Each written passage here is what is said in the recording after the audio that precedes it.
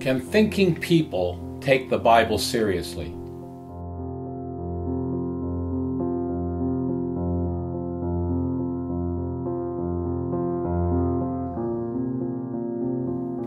There's no book so widely read as the Bible. It was the first book produced on a printing press with movable type. And it's estimated that over 6 billion Bibles have been distributed since it was first published.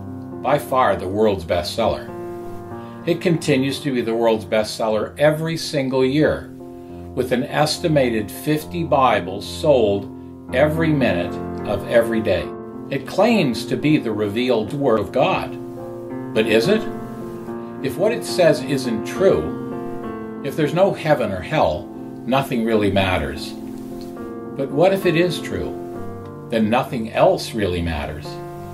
Of course, you won't know if it's true or not unless you read it. This library of 66 books, written over 1,500 years by 40 authors, has a harmony only possible if one mind directed it. If you get even a few people to write independently on some controversial topic, do they agree? No way. But the Bible does. And hundreds of specific prophecies in the Bible have been fulfilled in minutest detail. This demonstrates a knowledge of the future too specific to be simply a good guess. You need to do something about this. The Bible's influence reaches the world. It has inspired more books, art, music, and song than anything else by far. Think of those countries where freedoms are enjoyed. They are those where the foundation was laid on this book.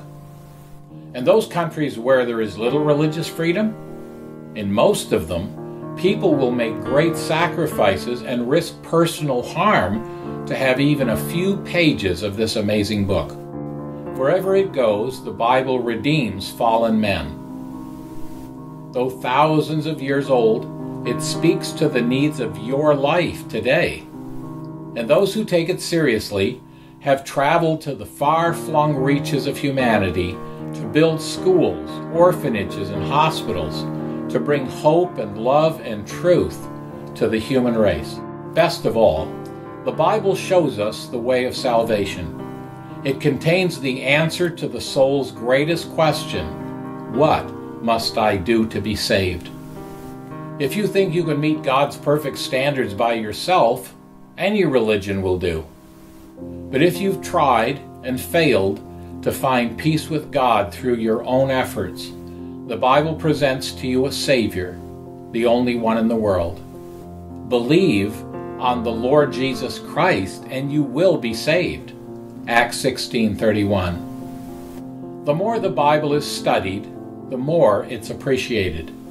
Faith comes by hearing, and hearing by the Word of God. Romans 10:17. Its author is the most wonderful person in the universe. Is it a surprise, then, that we should find his book such a masterpiece?